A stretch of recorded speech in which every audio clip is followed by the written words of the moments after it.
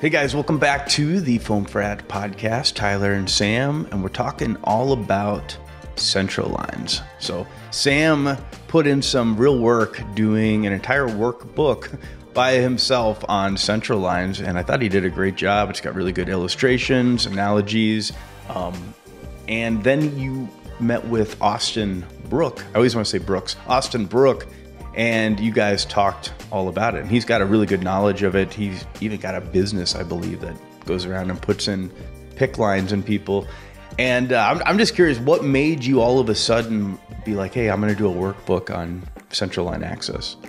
Yeah, it comes from teaching different classes where we talk about different scenarios where, what would you do in this scenario or that scenario? And sometimes scenarios come up where you have a dialysis patient, or you have a patient that's, receiving some type of maybe like chemotherapy or antibiotics at home and they have a port, or there's just a lot of those things, or even an interfacility transport and, your peripheral access blows. And it's like, what are you going to do in those situations? And I talked to a lot of clinicians who are like, yeah, we are not allowed to touch any PICC line, any type of central access at all, like under no circumstances. There's even some people whose protocols and guidelines say that they can't even touch that in a cardiac arrest. And so they either have to try so many times peripherally or go straight to IO or whatever they do.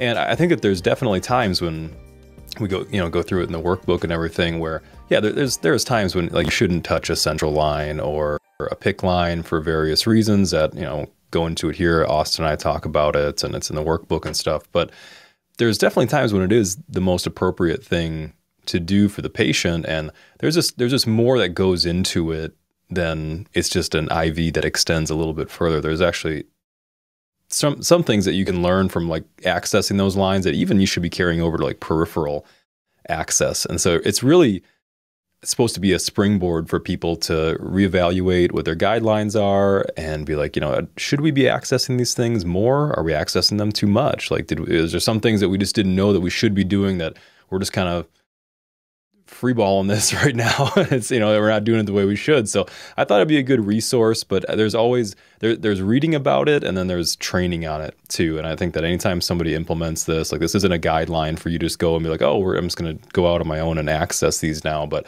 it's a springboard to say like, how do these things generally work? What's the anatomy of them? And what would I actually have to do to get competent on these things? And there's a workbook isn't enough. Like you should always go out, simulate it on some equipment that's not attached to a patient, go and do some ICU time or something, talk to an ICU nurse that accesses these things or puts them in night and day, and they can definitely show you how to do it safely. Yeah, I like that you guys got into the logistics. The workbook gets into the logistics. Austin talking about like, the access of, or the process of flushing it and clamping it and keeping a little pressure in there. The discussion on heparin I thought was great.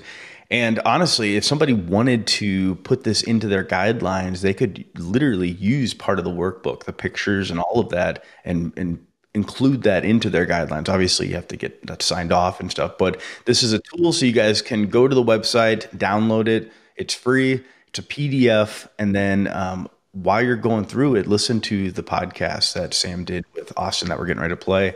And then if you guys have any questions, hit us up, just team@foamfrat.com. But yeah, nice job with the workbook, man.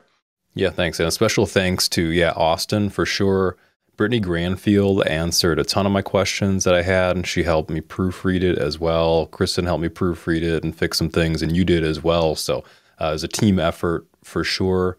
And it's not one of those like crazy long workbooks. It's about as long as one of my average blogs. It's, so I figured, probably better to just put it in PDF form. But yeah, hopefully you guys enjoy it and reach out with any questions. And let's hit the interview. All right. Sounds good. Let's roll it. So Austin, thanks for joining me. So we'll start with the first question. When would you not use a line and go like peripheral line or IO instead? So you come across this patient, it could be in a facility, maybe nobody's accessed the port yet, or maybe it's like pre-hospital and you just happen to find somebody with a port. What would be a red flag to you and say like, no, we're not going to access this thing. We're going to go, let's start an IV, or if the patient's really needing one, let's go IO. Yeah, so I think I kind of, in my mind, I break them up into three kind of sections. Is this a resuscitative phase? Is this the emergent phase? Or is this kind of just the long-term care, like hospitalization, possibly discharge? So most of the people we're going to see are in that resuscitative versus emergent, kind of making that decision. With those people that like critically need access, I really wouldn't spend a lot of time with their devices. I'd probably start 18 gauge or greater if you can, and then go from there. If it's in the hospital and the doctor's able, like they're getting a lot of blood products, or they're going to need some really heavy resuscitation, then something like a Cordis is really, really great, which is just the introducer sheath to a central line. So you can basically stop at the sheath. It gives you like this massive 8 French line, and you can just slam fluids, blood, drugs in there all day long. But in those people where you're kind of like, well, they have a device, should I access it or not? It really depends on what the device is. So I think most of the lines we'll see in the pre-hospital setting specifically, or in a care facility, that's going to be like your PICC lines, maybe a midline, which is really just a PICC line cut off at the axilla. It's just measured to be short. So it gives you kind of the benefits of a central line with having durable access without having the infection risk of a central line. So those have gotten really popular. And then the last one you'll see a lot is the port, right? The implanted port. And I don't know a lot of services that are carrying Huber needles. So I would almost never touch that. In like those critical phases where you can't get anything else and they happen to have a port, I know we have a policy locally where we can make base contact, talk to an MICN, and then make the decision if we're just going to jam a regular hypodermic needle in there. But it's going to ruin the port. So that's why you really want to make that it's a pretty heavy decision to make. Really, a lot of the time, like people are going to be great just starting peripheral lines. These central lines exist for long-term care or heavy vesicant medications that are going over a long period of time. So that whole trend of like, oh, they're getting pressors, now we have to put in the central line, that's kind of fallen away because we've realized, man, like 4 or 6 hours of norepinephrine at a pretty reasonable concentration isn't going to cause extravasation. It's not going to cause venous failure. So that's typically where you just, throw in an 18, you get I think it's as much as like 2 liters in 10 minutes. Like you can get plenty through an 18 gauge, much more than we'd ever really feasibly need to manage. And then just don't really touch the line until you know if it's confirmed or not. Because all these, these lines, the only time you know they're in the right place is right after the x-ray is taken. From there, like they get pulled out all the time. Like I think probably the most common thing that people come into the ER for with a PICC line is they pulled out their PICC line. It's rarely complications. It's rarely that they're getting sicker. It's just they snagged it on something because it's this big, like just uncomfortable thing. They snagged it getting out of the shower. They pulled it halfway out. So those are the ones. Nursing home, changing shirt. Right. It happens all the time. And it's not always under carelessness. It's just really easy to pull these things out because they're not sutured in place. They're just on this little sticky device. So not uncommon at all. So those are the ones you really just don't want to touch if you really don't have to. Yeah. If you were running a code or if somebody's on the verge of coding, would you weigh, like, how does that change your decision-making model at all? Where they have, like, let's say it's a couple lumens on a PICC or something like that, or, they have something where they are sitting in a nursing home or something like that, or you find them out in the field. Does that change your decision-making process at all? Where it's like, I have this access, do I want to mess with it? If it's, a couple ports, maybe one is accessible or not, or they're already coded, does that change how you weigh those options? I think if they've already coded, it does, right? It's not, because it's in a vein, at least. It may not be in the optimal location, which would be the cavoatrial junction, right in that SVC, sitting right before the fluid, or right at the tip of the junction where it goes into the atria. So that's our ideal location. It may not be sitting right there. It may have even flipped up into the IJ, but it's still in a vein. So like at least medications are going the right place, just any other place that we would put them if we were to start it. So yeah, I think if it's like critical access and we're starting a code and they have a PICC line, probably not going to be harmful to use it, and really not worth the time to start another line. Everyone on the scene is going to look at you like, what the heck are you doing? Why are you, why are you starting another line? After everybody's pressuring you to access the line, then you're sitting there missing, and there's a certain amount of pressure, I suppose. Yeah, 100. Which, it's probably the right decision to get extra access, get an IO or get a peripheral, so that it's good. But yeah, I mean, to get that first dose of epi on board while you're doing all your other stuff, I think it's perfectly appropriate to use a PICC or a device like that. Probably not a port, but with all the others, yeah.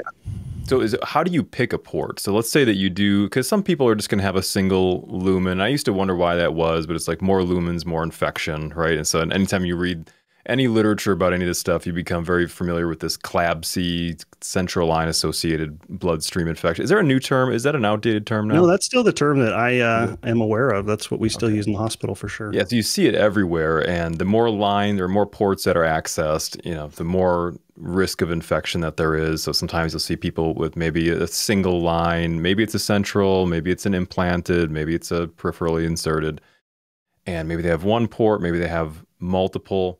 How do you pick one? Does having one port only, like let's say somebody was using it for TPN or something like that, does that change if you're going to access that single line port, if that's what it's for, or if you do have multiple ports, like how are you going about picking one of these? Yeah, so the whole the more ports, more problems is that's what I always go off. But as a line inserter, what the constant battle that I'm running up against is ICU nurses want triple lumens. Patient really doesn't even need a PICC line to begin with. And so it's how do we how do we kind of find this middle ground where triple lumen is technically 4 times as much infection risk because you have the central line plus each port, versus just doing a single or doing what the minimally appropriate is for the patient. So again, we're not going to make that decision. The line's already in place for all of these. So really, it depends on what the indication is. So if you're trying to decide, should I use it or which port am I going to use, you're going to want to kind of match the indication to the device that's there. So if they have a PICC line, I would say 100%, but I know I'll get called out if I say that. So 99% of the time, at least now, it's all going to be power injectable. They've really gone away with these non-power injectable ports on PICC lines and central lines. Power injectable just meaning you can give IV contrast, which is probably the highest pressure fluid that we're going to put through these lines, even more so than like a rapid transfuser in a lot of cases. Don't they usually sometimes, maybe it's the standard number on there. So it usually says like 5 mLs a second or something like that. It has a big 5 on there. That's usually the standard amount, right? Right. So all of them are going to have some sort of amount on there. And it's usually printed on there, or it'll say what gauge device it is. So as long as it's either says 18 gauge or 5 mLs a second, it's good. But even still, like if you were to put contrast down one of those lines that one of those power injectable lines that doesn't say 5 mLs, because usually, at least with the Bard, which is kind of the most popular, the red port is your port. Like that's your power injectable contrast 5 mLs. The other ones I think are down to 3. It's usually like a purple and then a gray if it's triple lumen. And in those cases, like if you were to put contrast down it, the device still isn't going to fail. They're able to withstand those. It's just not recommended. You have a device, you have a port specifically designed for it. So that's what the manufacturer wants you to use. However, if you put it down the wrong one, you're not going to cause problems. So that's what that whole power injectable thing is they're really safe to use all the different ports. If you're running into a situation, like you said, where it's a single lumen and they're getting it for TPN, that's where I wouldn't touch it, because TPN is usually running 24 hours or 23 with some change, bag changeover. Like that's what the line's for. Those are the people unless they're like in cardiac arrest. That's kind of our one caveat, I guess, for all these. But don't disconnect their TPN so that you can give them Zofran. Like just start and don't put anything with the TPN. Just leave it and accept that line's not there for your vanity. But when it comes to like those triple lumens and things like that, yeah, any one of them is going to be perfectly fine for what we're going to be given pre-hospitally. Nice. So imagine that I'm your trainee today, and we're going out and we are going to access one of these lines, and I grab a syringe and I'm like, here we go. We have the indications to access this. It doesn't seem to be any obvious issues with it. You look at the site, it doesn't look infected or anything like that. And so you're like, okay, I think we might access this thing. How would you walk me through that if I had never touched one of these things before? So the first thing I'd want you to think through is this, like, we've already talked, it's indicated. So we're going to access it. Is the tip in a reasonable location? Like the tip of the catheter, either in the SVC or in some sort of large vein, like the axillary or the innominate vein, is it somewhere reasonable? And I think the best way, based on evidence and experience, is if you can draw back blood and it's very brisk, you're in a good spot. Like it's in a large enough vein that it's not bouncing up against a wall.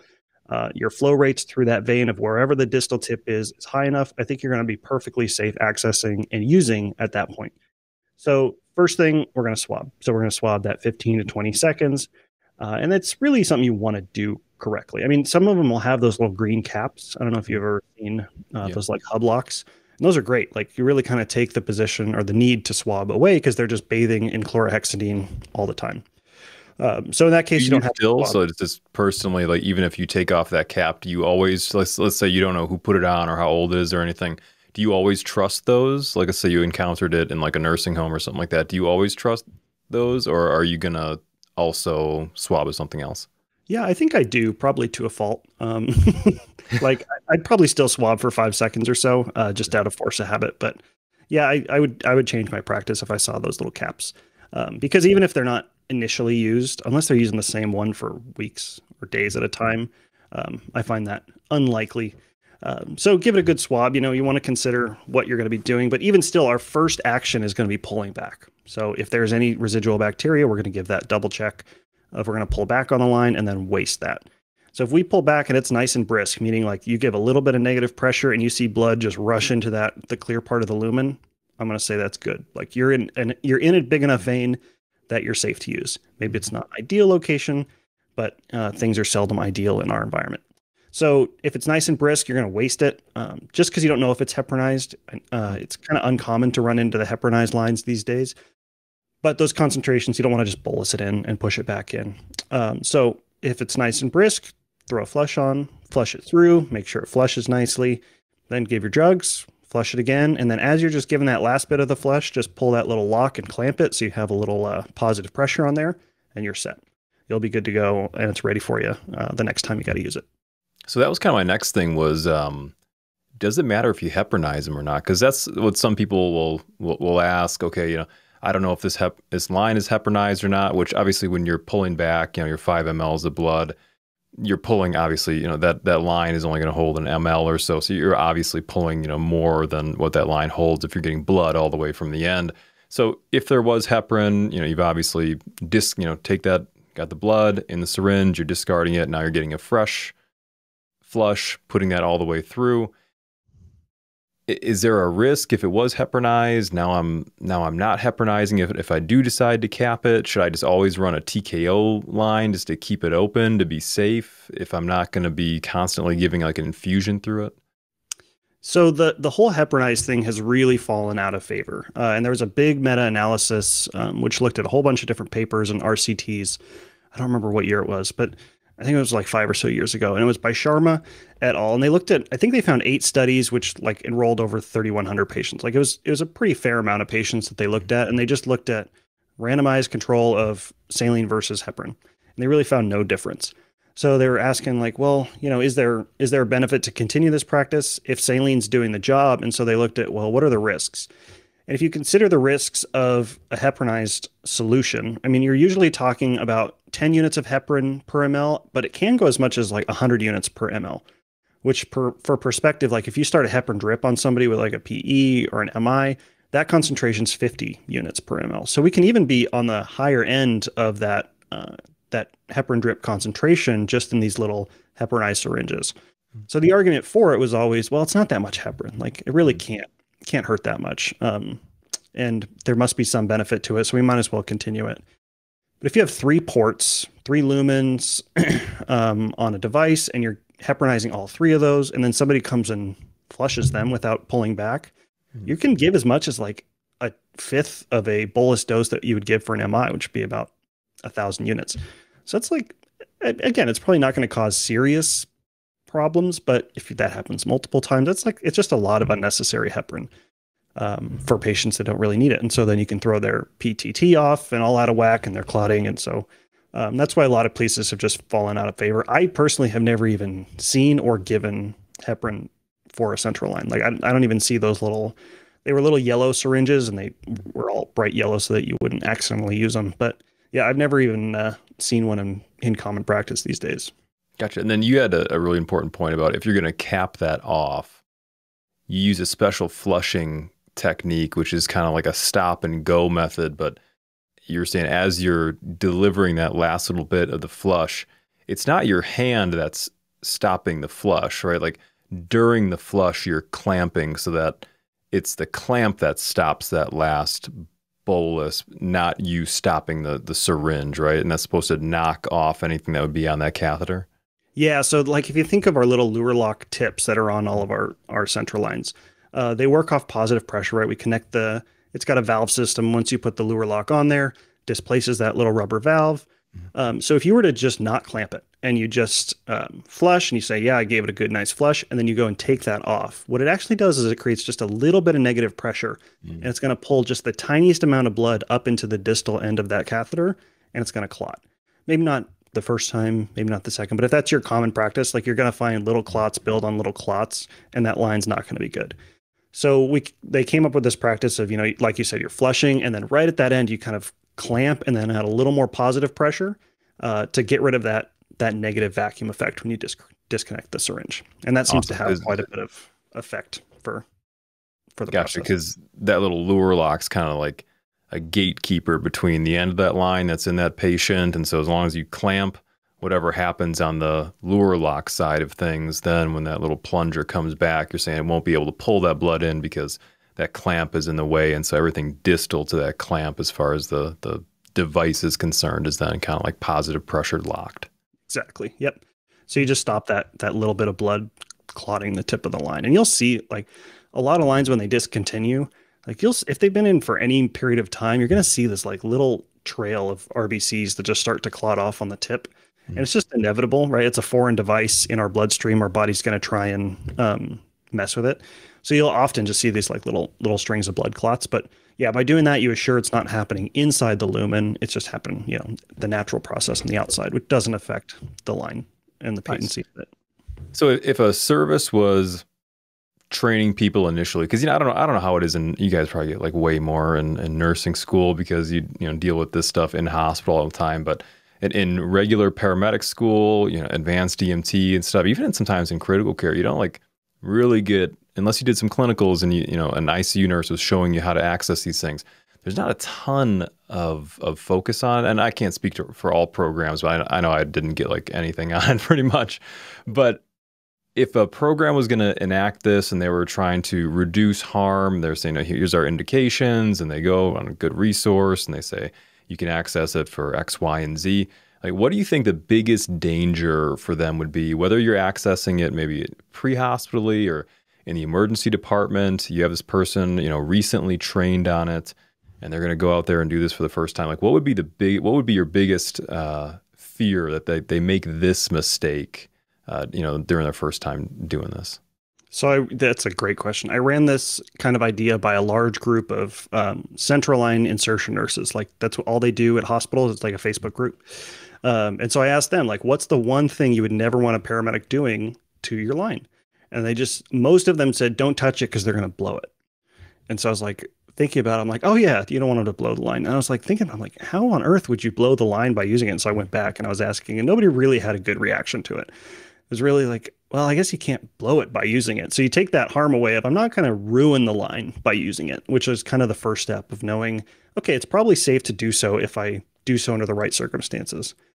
And so if you are going to do it, I think the biggest thing to watch out for is just infection, right? You talked a lot about CLABSI and just that. Why it's so important really is because it comes down to Medicare reimbursements. So if a patient has a central line, they come in and they get an infection to their central line, it just messes with hospital reimbursements, which nobody wants to see happen. Wait, so you're telling me that this goes back to money too? Who would have thought, right? Man, this seems like the answer to every question. But I can see how maybe they could blow, like if they use too small of a syringe or something like that. Like I don't know. That's what the recommendation always is. Is there like weight to that? Like they say, never use a syringe that's smaller than a 10 cc syringe. Like if you use like a 1 or a 3 or a 5, then like that smaller size piston. It's like the vacuum. If you hit somebody like this versus you hit somebody with your knuckle, like the knuckle really hurts because it's like force concentrated. So they say like the real small syringe, you can generate a lot of like pinpoint force and it could like blow the line or something like that. Is that something that's commonly followed in the hospital as well? I think that really came from the days of not having power injectable ports, where you really had to be careful of, man, if I put too much pressure on this line, according to manufacturer, it's just going to separate, and I'm going to have this foreign body that then lodges itself in the PA and causes an embolus. And I think there's an element of that where it was true, right? It happened as they were starting to figure out these devices. But then there's also the manufacturer saying, well, as long as, to protect their own selves in that process. Hmm. But nowadays, these lines are so bulletproof. Like you can hook them up to machine pumps or like to the CT angio pumps, and they just slam fluids in like much faster than any 1 ml, more pressure than a 1 ml syringe would generate for sure, because contrast has to go in so quickly. And they do that into ports, which are probably the most vulnerable to pressure because it's just like a capsule essentially. It's like the cap of a bottle, and you put too much pressure internally, the risk is that it would then separate externally. So even in the case of ports, they really stand up really, really well to high pressure. So I commonly see 10 ml syringes just because of convenience. That's like enough saline to get through all your ports with one flush. But yeah, I don't think that whole practice of being really wary and worried about causing focal pressure is really warranted anymore. Yeah. So if you're just given because sometimes the volume of the medication that you're drawing up is so small. Like a picture you're given like a pain dose of ketamine or something, and it ends up being like 0.25 mLs. It's kind of hard to measure in a 10 cc syringe. Like you want something a little bit more exact. Okay, so that's interesting. So I guess my last part of this it probably goes together, which was any pro tips that you'd like to pass on to people that you've learned from not only working with these lines for a long time, but also inserting them. And then is there anything like common mistakes, common pitfalls that you see people make? So I think the biggest pro tip is, like you said, this is something that's hardly touched on, especially in paramedic school. I know I learned a little bit about it as an EMTB several years ago, but not anything that I remembered. So like ask questions. If you run into patients that have these lines and they're awake, which most of the time they will be, because what I found is the people that present to the ER for issues with these PICC lines, it's rarely that their condition has gotten much worse, because this whole at-home antibiotic therapy, at-home chemotherapy, it works really well, and it keeps patients from being hospitalized. And that's why it's become such a popular practice. So a lot of the times they're just coming to the ER because their line is not working, it's clotted off, and that's their only access. Is an emergency department. They can't go to their primary doctor and say, hey, can you fix my PICC line? They're just going to send them to the ER. So for those people, like ask them questions. Ask, why do you have this line? Or, do you know why they went with IV antibiotics versus PO? And was there anything about, your medical history? And you can just start to ask questions and develop these profiles on what types of people get these lines. And then when you go into that cardiac arrest scenario, you're gonna be like, oh, okay, they got a PICC line. Well, maybe they were battling, sepsis, they were having these infection things, or and they were getting sent home on antibiotics, or you just start to get these little pieces of the puzzle, all that comes from just asking questions and building this report. And then also when you get them into the hospital, if you're coming back later and you're like, man, this line just wasn't working, I tried accessing it, that line just was clotted off, like ask to see the chest x-ray. They're going to get one. It's going to be the first thing they do. And you can take a look at it too and be like, oh yeah, look, that's why it folded back in on itself, or it had totally repositioned into the contralateral side. And you're going to start to, again, build that repertoire of just knowledge about these devices. Nice. I had one more question I forgot to ask you at the outset about like red flags with accessing something. Looking at the actual insertion site, whether it's like a dialysis port or an IJ, or it's in the subclavian, or if it's a PICC or anything like that, looking at the actual site, is there anything, like if it looks infected, do you then not touch it? What if it's just a little bit red? Where is the line drawn with that stuff? Or if it's usable, do you just use it? I would probably say if it's usable, just use it. And the reason being is, if they're showing signs of infection, yeah, the line's got to come out. But if you got nothing else, it's direct central venous access. So everything we give is going to get well diluted. It's going to get, I don't think it's going to make the patient a lot worse. Now, if it's like, you have a lot of like purulent drainage coming from it and it looks like the dressing hasn't been changed, just, yeah, I think common sense says don't touch it. But if you just see a little bit of redness, like after the insertion alone, they do stay red for a couple of days because you're generally injecting with lidocaine, you're cutting in with a scalpel. Like there's just irritating things about the process. I think what I see the most is just dressings that have gone a little bit too long without getting changed. And they do look like not necessarily infected, but they look worse for the wear. And you'd probably be inclined to say like, that looks totally wrong. But you take that dressing off and you see, it's not really red. It's not causing him any tenderness. It's probably okay to use. So it's kind of I guess it's really a judgment call. It's hard to draw a really hard line in the sand on that one. But if you need the line and you got good access, I think that's your way to go. Awesome. Well, thanks for answering all my questions about this stuff. I really appreciate you coming on and sharing some of your experience about this. Yeah, absolutely. It's one of those topics that is just like, there's a wealth of knowledge, and the more we build on it, the more comfortable we're going to be with all these devices. Awesome, man. See you next time.